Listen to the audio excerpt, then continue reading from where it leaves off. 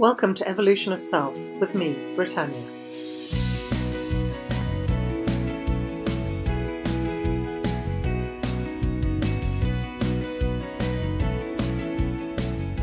Hello.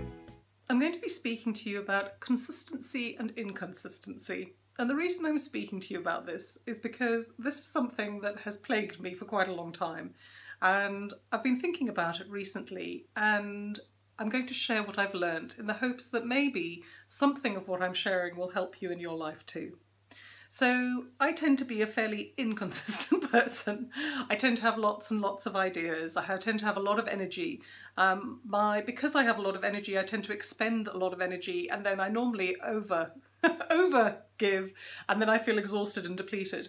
And so my life has generally gone up and down in a bit of a sort of wave-like fashion, where I do too much and then I have to rest and recuperate, and I do too much and I rest and recuperate. And that's not mean that I'm lying flat on my back not doing anything. It's just that my life sort of is very, very hectic and busy, and then takes a much slower pace. Very hectic, busy, slower pace. And when it's really hectic and busy, I generally tend to feel like I can't do everything and feel overwhelmed. And that's not to say this is what it's like nowadays. This is more what was like a year, 2 years, 3 years ago, somewhere around there. And actually, one of the things that has brought all of this to my attention is creating these posts on a weekly basis for all of you. I started trying to do this when I came to the UK. I had wanted to do it in Botswana, but unfortunately the Wi-Fi I had at home, I couldn't upload any of them, so it just had to wait till I came to the UK. And I managed to do it fairly consistently, but I struggled to do it consistently. And I found it very frustrating because I knew that being consistent, there's certain things that being consistent gives people. It makes you trustworthy, believable, dependable. It allows people to really believe in you if you show up consistently. And I knew that I wasn't doing this because it's not really in my nature to be consistent. But I knew it was detrimental to what I was trying to achieve and how I was trying to show up. But what I've also realised about consistency is that those are the positive things, but they're downsides as well. Being too consistent can be boring. It can almost feel slightly stagnant if there's nothing else going on. It can make you feel predictable, in that there's sort of almost nothing interesting happening. So that's consistent. And then we've got inconsistent, which is where I tend to lean towards.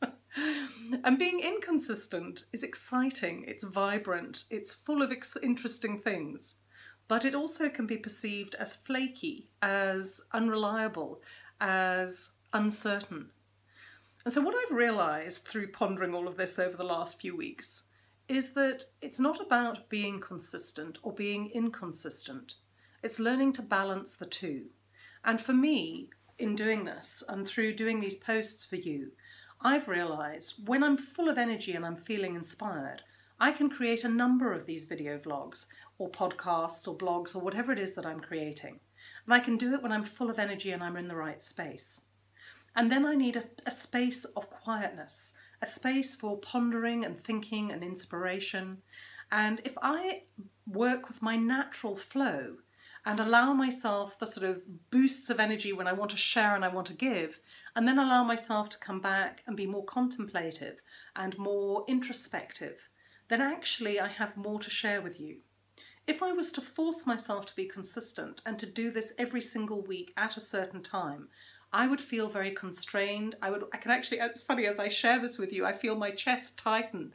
I feel slightly suffocated and slightly hemmed in and boxed in.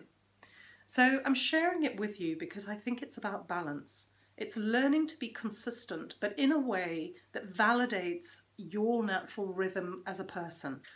And as I was writing or just thinking about all that I wanted to share with you, it became very obvious that this talks directly into Tony Robbins's human needs, and the first two that he shares, which is the need for certainty and the need for variety, and the ability to balance those within our lives. Now, normally when he's talking about these things, he's talking about our need for the external, our needs that have to be met by external circumstances. But what I've realised in writing all of this is that it's not just our need to have our external circumstances mirror that, but it's actually we are like that within ourselves. So in regards to getting our external circumstances met, so our need for certainty or consistency is our need to know that we're going to wake up tomorrow morning and we will be able to survive in this world, that we will have food and shelter and people around us and a way to get by and live in this world. But we also have a need for variety, because as I said, if there's too much certainty, life becomes boring, it becomes stagnant, it loses its vibrancy, it loses its aliveness. But if we have too much variety and too much uncertainty, then we get incredibly stressed because we don't know how we're going to survive in that world. So from what Tony Robbins was saying in regards to this is about external circumstances meeting our internal needs. And what I'm sharing with you is that who we are is either consistent or inconsistent. So certain or variable. And there needs to be a balance within that too. That we need to know our natural rhythms, to know if we're more consistent and steadfast, in which case we need to balance that with a bit of variety and a bit of excitement. Or whether, like me, you tend to be too exciting and there needs to be a little bit more consistency. And how to do that so that it makes you feel alive and not controlled and frustrated, or too out of control so that it's scary for you. I know this has been a bit of a rambling one this week, but I hope there's been some gems in it that you can take through into your life. Again, I will post my website link in the show notes, so if you want to access any of my resources, either free or paid, you're welcome to have a look at that. And I also do coaching for people, so if you want to connect with me for coaching, then have a look on my website and contact me for a free chemistry call, and I'd be glad to chat with you. So much love from me to you. Bye-bye.